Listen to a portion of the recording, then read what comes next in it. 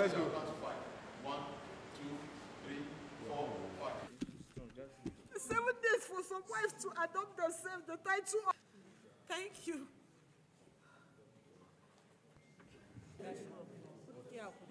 Just take it easy.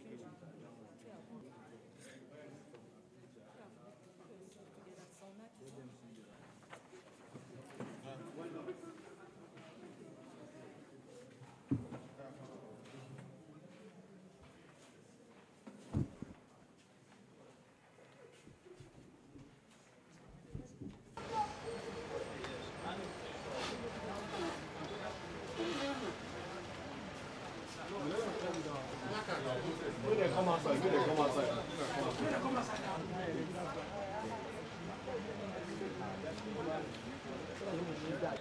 Vanity is being tested.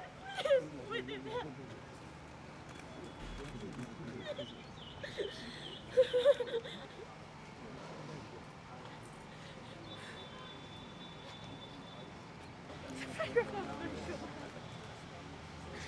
You people should have mercy on us. You people should show mercy. Okay, I will say you carry. Or you want to hold it? One shot, will I take care? No, just briefly. Oh yeah,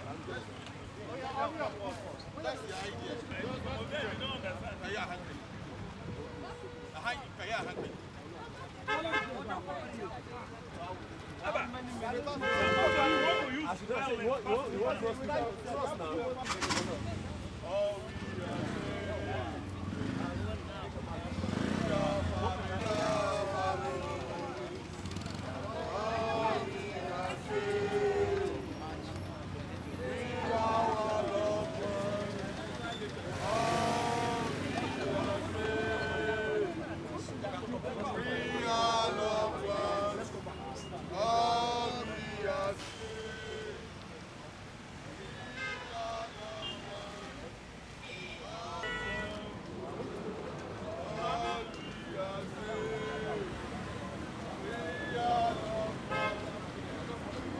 From the adopters of the AK-9 train passengers that departed from Abuja on 28th March 2002 at 6:10 p.m. heading to Kaduna, but it never got to its destination.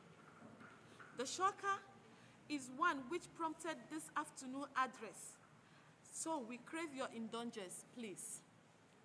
The past 58 days has been one of unprecedented agony, although hopefully of seeing our loved ones again. Yesterday took the wind out of our sails. Whatever hope we have been holding on to seems to be slipping through our fingers. We are a family. Nigeria is a one big family. Africa is a one big family. The entire world is a harmonious family, having descended from the first man and woman, Adam and Eve. We owe ourselves a brotherhood, and we deserve a sisterhood. We might not share the same name, religion, tribe, nation, language, or skin color, but we share the exact composition that makes us all same. That is our humanity. No human is made different from the other. From the conception to death, we all tread the same evolution. This message today is to appeal to our humanity towards other humans. Yesterday, we found out through the media of an ultimatum by the adopters of our loved ones to release their children who were held captive and separated from their mothers. These toddlers, from the report we had, kids between 1 to 11 years. The scariest part of this ultimatum is the threat to life. What word is this? What manner of betrayal is this? Where is the humanity in this? The whole world seems to have moved on, but for us... Yes, continue. Go on, please. we still lived in 28th of March. The days might have gone by, but we haven't. And the world shouldn't. This fight goes beyond the 60+ people in captivity. It is an accountability owed to us by the people meant to lead us and govern us. It is breaking a promise made to serve and protect not just us, but all of us. Every society is as good as the history it sets for future generations to look at. The children in captivity have had a major life shift, whether we will admit it or not. Both the abductors and the abductees, these are our future tomorrow. And I ask you now, what do you think the future holds for them? 7 days until we are not able to say we have a system that works for the common man. 7 days. Should we expect a funeral? Or a liberation? 7 days for parents to either hug or mourn their children. 7 days for someone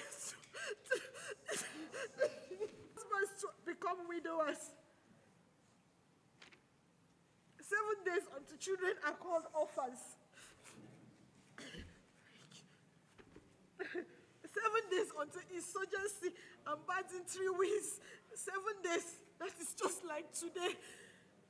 We are calling on Mr. President, President Mohammed Buhari, the service chiefs, the head of security agencies, national and international human rights organizations to rescue our families.